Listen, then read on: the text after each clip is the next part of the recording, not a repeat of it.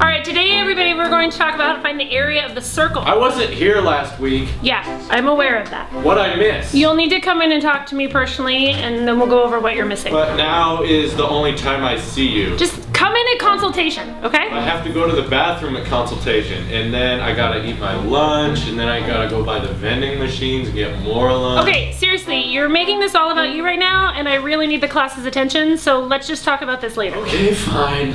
All right, so has anyone worked with finding the area of the circle? Yes. So then you know what pi is, right? Who doesn't? So then what's pi? Delicious.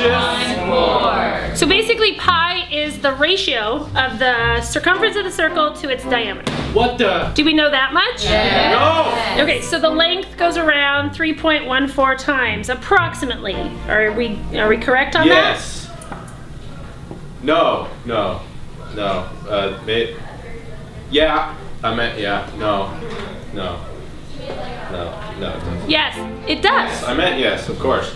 Continue. All right, now does anyone know the equation for the area of the circle? Yes. All right, so does anyone think they can tell me what it is? No. So it's pi times the radius squared, right? Right. All right, so if I do this circle, do we know what the radius of this circle is? I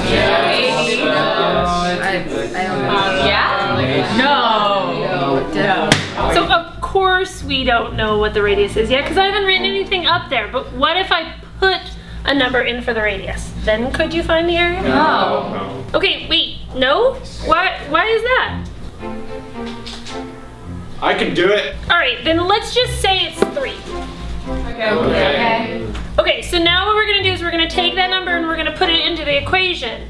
Our equation pi r squared, right? So pi 3 squared. Okay. What? So at this point you're gonna square your 3 and you're gonna multiply it by 9, but of course we wanna switch it, so 9 pi is our area. Okay, so now, was that so hard? No. All right, so now that you know the area of the circle, you guys are totally ready to move on. We're gonna work on some calculus next.